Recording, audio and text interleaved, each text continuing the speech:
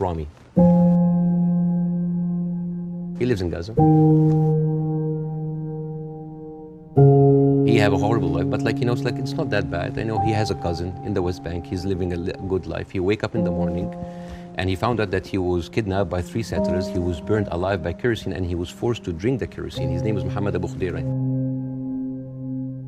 And this guy, this Rami is being approached by him, like, oh, join Hamas, join us, let's go kill Israel. No, no, no, I don't want to kill. I'm gonna live in Gaza. It's a life.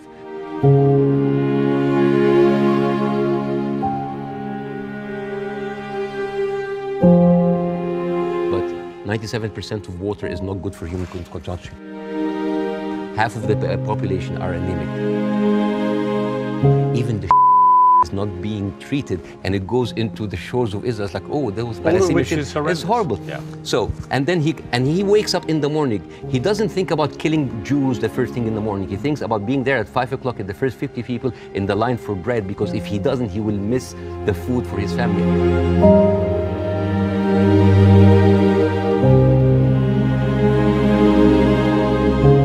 Goes back and he finds a message saying that we are going to bomb your house. So he comes back, he loses his whole family.